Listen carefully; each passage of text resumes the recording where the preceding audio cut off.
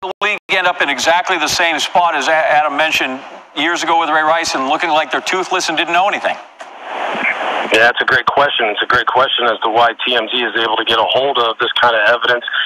And the NFL is always left, in a reactionary type of situation to where then they're having to play catch-up, and then they're having to make drastic moves in order to maintain their credibility. That's a tough situation to always be in. You didn't think that this would ever happen again in this way, but it almost seems like a carbon copy, again, as Adam alluded to, of the Ray Rice situation. And that's unfortunate because, again, now look, the more this happens, the more the NFL's credibility comes into question. The more people say, look, if TMZ can get it, you can get it. And if you care enough about it, you'll do whatever is necessary to get it. Obviously, TMZ did. Why can't you? Those are questions that I can't answer, Adam can't answer. Those are questions for the league office and for the people who are responsible for getting that kind of information. So they're going to have questions to answer once again. So you have the Kareem Hunt thing. You've got Reuben Foster here the same week in the NFL. What does this do to the image of the league as they try to press on from just these kind of stories, and yet here they are again, two of them, and very prominent?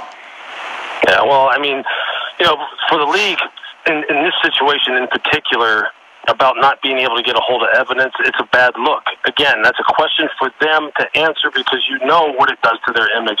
It takes another hit. The credibility takes another hit. It's something that we talked about in previous cases. Credibility. Are you out ahead of things like this? Are you being proactive or are you being reactionary? That's going to, again, those are going to be questions for the appropriate people to answer. This is something that, look, I can't speak for the league overall. I can say this with knowing the people in Kansas City, with how swiftly they acted today, and if you're going to take them at their word that they did not know the severity of what had happened and that Kareem was not fully truthful with them, look, for you to cut a 23-year-old running back in his prime, a Pro Bowl player, a guy who, let's just put it bluntly, a guy who really does have a tremendous effect on the fortunes of your franchise in terms of wins or losses. For you to cut him on a Friday night after something like this leads you to believe that they're not messing around in Kansas City, as far as this particular case, and they're trying to do the right thing here in this particular situation. So, I mean, obviously they're trying to do the right things. Some teams are trying to do the right things. I know there are many people who feel very strongly about this kind of situation and would act very swiftly as well, the same way that Kansas City did today.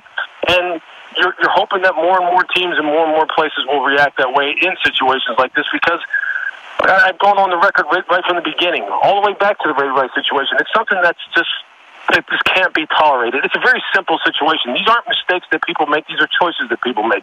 You make a choice to react in a situation like that, and I don't care about the whole who provoked who said what, who did what. You always have a choice to walk away.